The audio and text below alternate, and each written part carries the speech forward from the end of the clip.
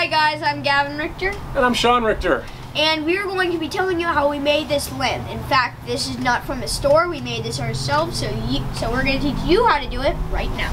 Alright, so this was not our original idea. We've seen this done by other people on Facebook and Twitter. If you do a Google image search for action figure lamp, you'll find all kinds of different examples of people doing the same thing. You'll get some ideas from ours, hopefully, and from others, and hopefully you try it at home. And we wanted ours to be more organized because a lot of people just stack them up, like in the movie World War Z, where there's all the zombies climbing on top of each other. But they just stacked them up. We wanted ours to be more organized, so it's not like heroes and villains. God, which we're not going to be going to.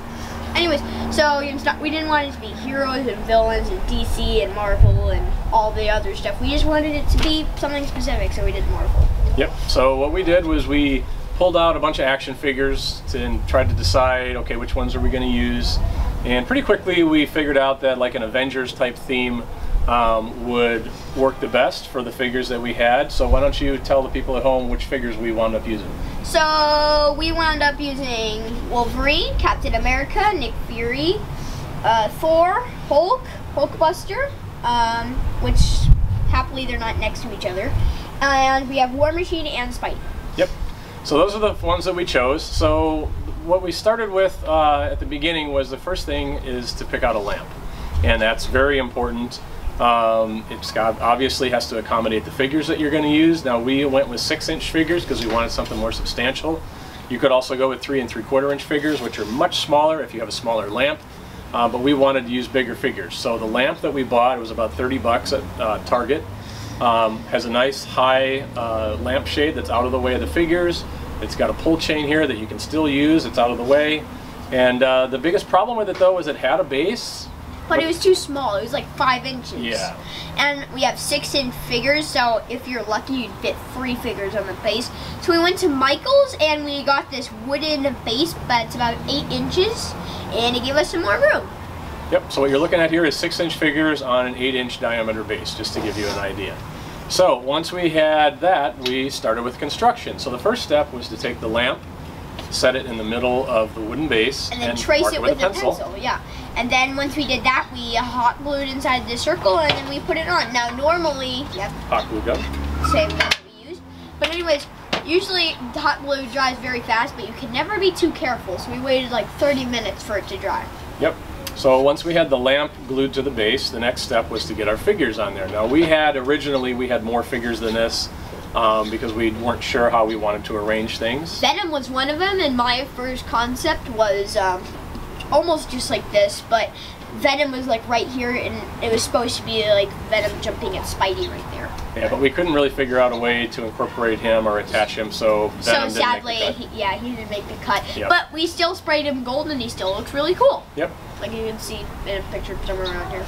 I didn't take a picture of Venom because he's not on the lamp, so you won't see a picture. Aww. So we started arranging our figures on the base.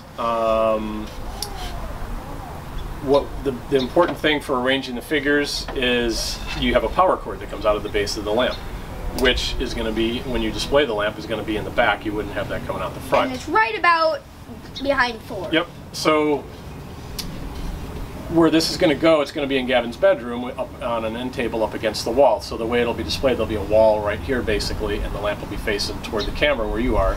And so we had to take that into consideration, that the main viewing angle in the room of the lamp would be looking this way.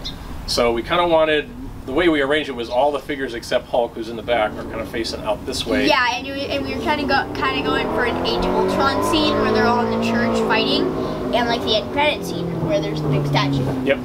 So once we got everybody kind of where we figured we'd want to have them, the one problem we were running into was Thor here. We really wanted to have Thor. Yeah, but he was the same height as Nick Fury, and in the movie he wasn't really the same height. Plus, you couldn't really see Thor. So we got this 5/8 of an inch thick. Wait a minute. 5/8 of an inch thick, and it's just scrap foam. Yeah, and it's right under Thor, and it makes him higher, and now you can see him. Yep, there you go. So once we had that design, we glued the craft foam to the base, and then we started gluing the figures on. Again, only using the hot glue gun. Now what I did for almost all the figures was I just took the figure off, put a glob of hot glue on both feet, stick it down. The hot glue dries really quick. And as you can see in a picture somewhere around here, you can see that we like did it, the glue sloppy. And if you have a really good eye, you can probably see it right now. But anyways, we purposely did it that way to make it look like it was welded together, and I think it looked really good once spray painted. And one thing that we did was when we had them all like this, we thought, like, at the same time, heck, it would be cool just to keep it this way, all the figures, the color. And then he spray painted, like, when I think it was Hulk first, and then because he's in the back, you wouldn't see him if we changed our mind. And we're like, nope. And then we just spray painted the whole thing, and it looks really cool. And we took the lampshade off, and then we spray painted it. So Gavin's getting a little ahead of himself here, but that's okay. He does that. So you glue the figures down. Now, a couple of different things that we did. Like I said, most of the figures just glue on the feet and stick them down. As you can probably see right here, this is War Machine. And just to do something different, we've got him stepping off of the lamp base and onto the table. So he's only held on by 1 foot being hot glued to the base. The other thing that's a little bit different is Nick Fury and Thor here. To give them a little added stability, we put a glob of glue between the post and Thor's chest and Nick Fury's back. Yeah, so their feet are glued down and they're glued horizontally to the shaft of the lamp. And also, Nick Fury used to have just a dinky pistol, but we went, is like in the same box that we got all these figures, we got a machine gun for them to make them look slightly cooler. Yep. So once you had them all glued down, we let it sit for like 30 minutes just to be sure. Hot glue dries really fast. But again, before we pick up the lamp and move it outside to spray paint it, we wanted to make darn sure that it was dry and stable.